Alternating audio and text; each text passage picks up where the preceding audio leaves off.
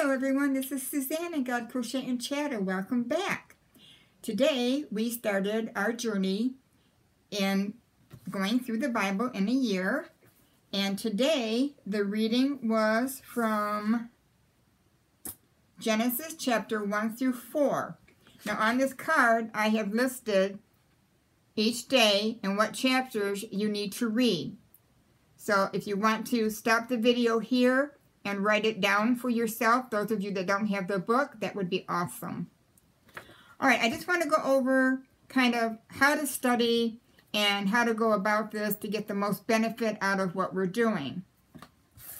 Now, I like to use the GROW system. First, you greet God, you invite God into your study, into your quiet time, thanking Him for allowing you this time to sit and study His Word. Then you read the verses silently or aloud. If you want to listen to it on audio, that's fine. And then you want to observe, underline, highlight what stood out in those scriptures, and then prayer and application. Now, to give you an idea of what I did, I went through and listed, one of my cards here, okay. Order in creation, man created woman, no sin, serpent enters, foolish decision to listen to lies, hide from sin, sin finds them out, an awareness of sin, cast out of the garden, children murdered, Cain killed Abel, and then it was the family of Cain, and Lamech sinned worse than his father. So those were kind of my outline that I did. Now you may want to do this. And then, for the very last thing, and this only takes a few moments, it's wonderful, put together a prayer kind of out of the verses and what you've read in those chapters. Now this is my prayer that I did say to our Heavenly Father. All have sinned and come short of the glory of God. Heavenly Father, as you created the beautiful garden, I need to strive to keep my garden of life clean and pleasing to you. I pray that my husband and I stay close to you. If one of us falters, that the other would help pick each other up. Help me to make good decisions so that I do not hide myself from you. Make me, Holy Spirit, see the errors of my way, for all have sinned and come short of the glory of God. So that was my prayer at the end of the first 4 chapters in Genesis. Now tomorrow, the reading assignment is Genesis chapter 5 through 8. Genesis chapters 5 through 8. I have already read that so that I can prepare my notes and go back over it and formulate my prayer. If you'd like me to share this prayer in the form of a devotion, I would be most happy to do that. I hope that you enjoy your journey on getting to know God better and becoming closer to Him. I know already I was just amazed at some more nuggets that I drew out of those first 4 chapters. So yeah, I hope that you get your study time and get all your things arranged. And remember, grow, greet, read, observe, and then weed out any sins in your life as you approach God. So yeah, I think that's going to be a good study method for me. Whatever your study method is, you go with what fits for you, okay? This is no pressure. Don't worry about getting behind. What counts is that we all arrive to our end destination. Some of us may get there sooner. Some may get there following behind us, only because things happen in life. We get busy. Emergencies pop up or whatever.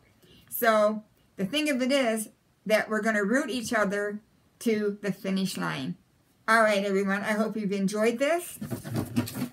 Now, I did order me my journal book. I thought it was going to come today, but evidently it's coming tomorrow. So I'll be excited to share that with you too. All right, I'm going to share some crochet stuff now.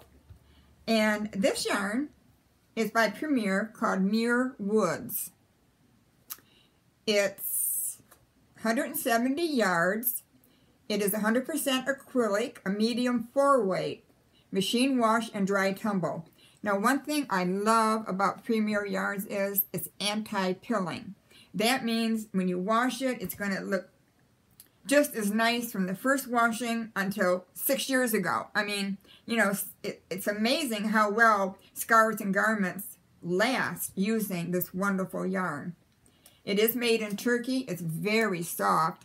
And this colorway is Mount Tam. Mount Tam. And look, it has those kind of purples and blues and lighter gray that kind of reminds you of the mountains a little bit. So yeah, I'm not quite sure what I'm going to be making with this yarn. This plus many other yarns are in waiting. Who knows when it's going to blossom when we pick up a skein of yarn, right? Sometimes we have to look at it and touch it and say, Now, I did start another dishcloth. Let me grab it. Okay. Okay, I got it. I started another granny knit dishcloth. They go really quickly, and it's just relaxing to do them in the evening. I don't have to think about anything seriously. And as you can see, this one's going to have the lace edging on this one. And it's so simple to do, and I know my granddaughter's going to love this a lot. Okay, we do have a giveaway going on. Remember, I'm giving away the crocheted horses heads, and you might want to back up the videos a couple of days ago, I think it was, that I announced the giveaway. It runs through the end of this month. It ends on February 28th at midnight, and I will be drawing a winner on March 1st. So you might want to make sure you get in on that. I want to say welcome to all my new subscribers. I love each and every one of you, and I noticed I got some more new subscribers, and I'm so thankful for you. Welcome to our family. Please press that notification bell so you're notified of my upcoming videos, and I hope that you like it here at God Crochet and Chatter. We are a friendly group. All right, everyone, that's all I have for you today. I do have to get to my laundry. I'm sorry for my appearance today. I've been running around and getting things done. I'm tired, but it's a good tired. All right, everyone, this is Suzanne at God Crochet and Chatter. May the good Lord bless and keep you till we meet again. Keep your crochet hooks warm, your heart full of love. Lord willing, I'll see you tomorrow. Bye, everyone.